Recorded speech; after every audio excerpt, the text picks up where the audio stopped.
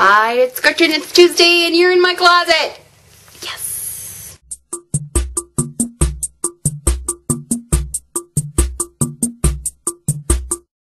Okay, so this week I wanted to talk about fashion for a few reasons. If you don't know who Gabby Fresh is, I'm going to put a link down in my underpants. Why are we calling it underpants? She has a site called Young, Fat, and Fabulous, and she is fantabuloso, to say the least. One thing that has really impressed me about her and that has kind of made a difference in my way of thinking is that, you know, she's plus size and she talks a lot about plus size issues and she works for Italian Vogue.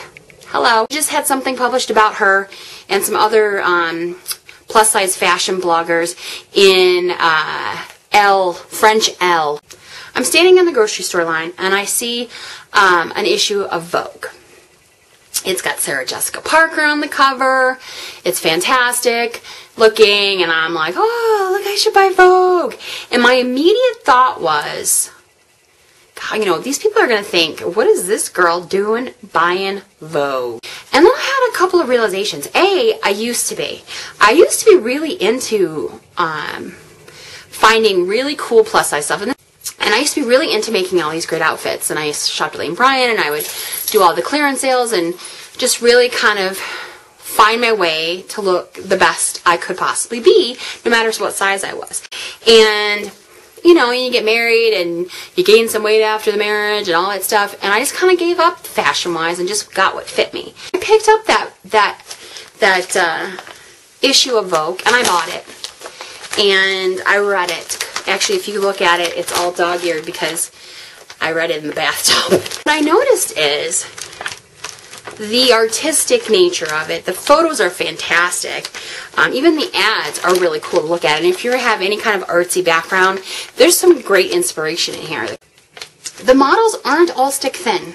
They have curves. And the models aren't all wearing, you know, $3,000 dresses. Don't get me wrong, a lot of them are, but I started to realize that, you know, this doesn't have to be a world that I can't be included in just because of the size that's on my pants. I can read this and get inspired by it, and I may not be able to go buy that $3,000 dress that only goes up to size 6, but I can find something maybe similar that matches my style and my body type that makes me look and feel good and inspires me and makes me want to you know, explore options and colors and cuts and belts.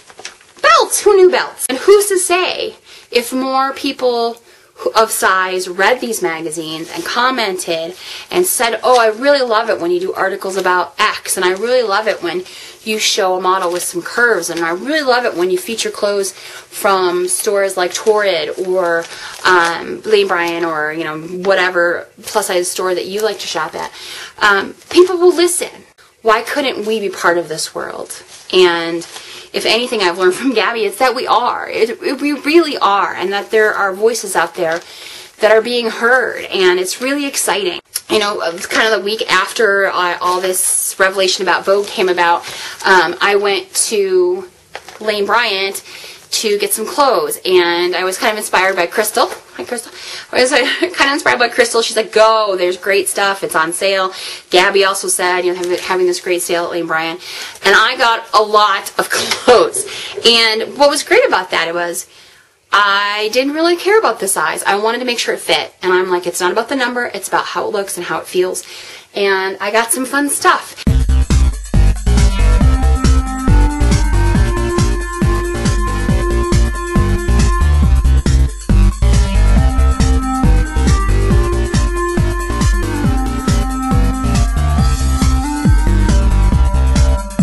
It felt good to feel like myself, and to spend money on myself, to wear clothes that fit good and felt good and were new and were me. And I think before, like I said, I was just trying to get what fit instead of getting what fit me. And it was just a really exciting revelation for me. Yesterday I went through my entire closet and got rid of 3 bags. 3 huge lawn bags full of clothes. Of stuff that I can't wear anymore, or I don't want to wear anymore. And I got rid of it and I donated it to Goodwill.